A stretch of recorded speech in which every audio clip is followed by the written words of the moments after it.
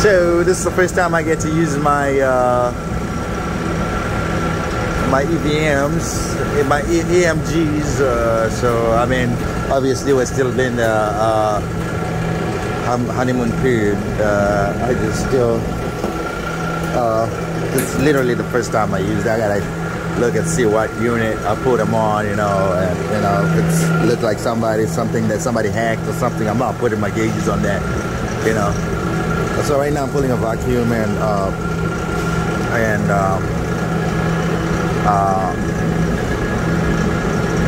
still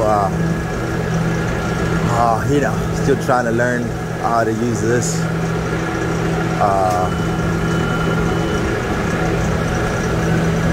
So right now I'm pulling a vacuum and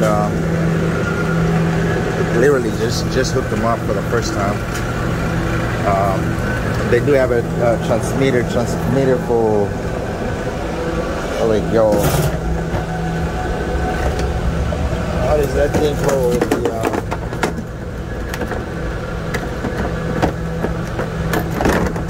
The micron gauge. Still, I need to read up how to hook that up, see how that works. But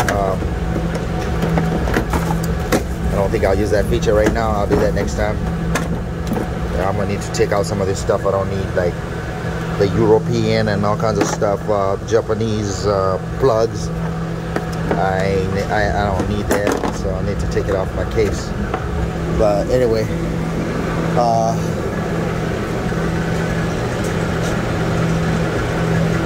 I take it home.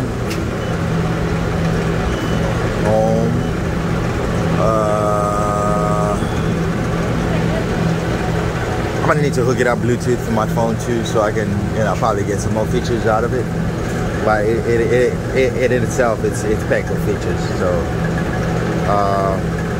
it's one of the deals I'm gonna try right now. I'm about to pull the vacuum. A pretty good vacuum. It's a small system. So what I'm gonna do is I'm gonna go home. It's not very responsive, huh? Oh, I was pushing. I'm gonna close on my close that, close that, close that, close all my valves.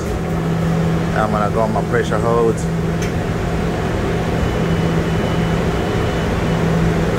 Back.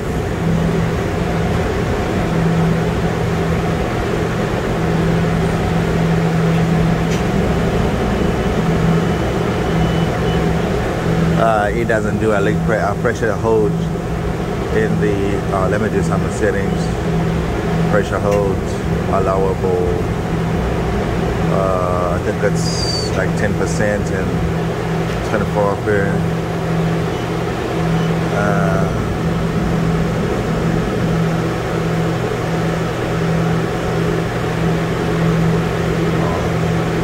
Pressure hold, let's see if it does that. Now it doesn't do a pressure hold in vacuum, but you know, based on the number, you can tell it's holding.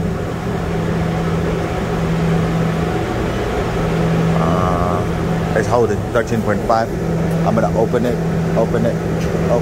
let it run for a few more minutes.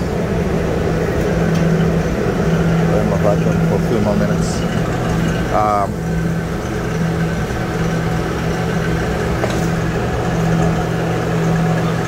Yeah, this is it. She's running.